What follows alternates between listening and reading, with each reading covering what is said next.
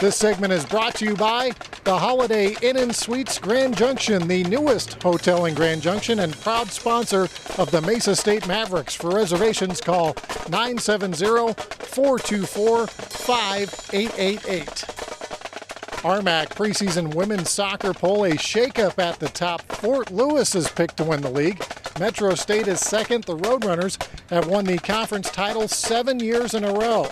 Number 3 is Regis, followed closely by Colorado Mines. Next are the Mavericks here at Mesa State, UCCS and Colorado Christian. Checking in at number 8 is CSU Pueblo. Then it's New Mexico Highlands, Adams State, and Nebraska Kearney. Mesa State is coming off a 7-8-1 record in the RMAC. The Mavericks lost in the first round of the conference tournament. Mesa returns Daniela Ramirez, who was first team all-conference last season after scoring 11 goals. Ramirez is preseason all-conference this year. One of the top newcomers is Sara Islas, who sat out last year after transferring from the University of Louisiana Monroe. During her sophomore season, she led the Warhawks in goals and points.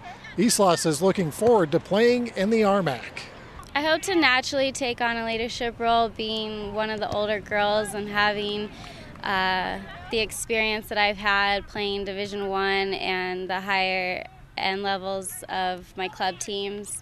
So I just hope the younger girls, look up to me in a positive way.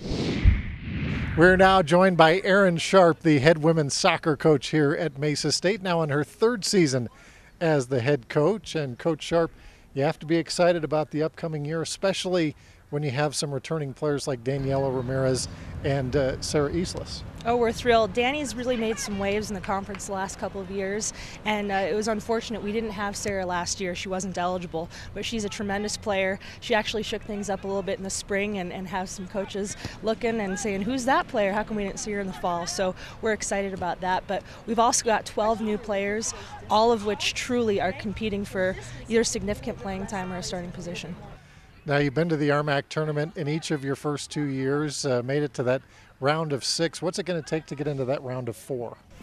Well, we're definitely going to need to step it up because it's not only the round of 4 that we're vying for, but we're vying for that NC2A bid, which isn't guaranteed for the top 4 RMAC teams based upon the other conference in our region. But that being said, our recruiting class is certainly going to help us, not only in the experience that they bring and the talent that they have, but we've got a lot more depth this year. It's just an area that we've struggled with the last couple of years, and so I think that we've filled that void. Now, if people come out to watch the Mesa State women's soccer team, what is your style? It seems that you have some low-scoring games. Are you more of a defensive coach, or are you switching more to offense? Well, I've always been more of an attack-oriented coach. Unfortunately, our 2 big recruits last year, our 2 big goal-scoring recruits rather, weren't able to play, and that hurt us. We were in a lot of games that we actually dominated, but we didn't win because we couldn't put the ball in the back of the net.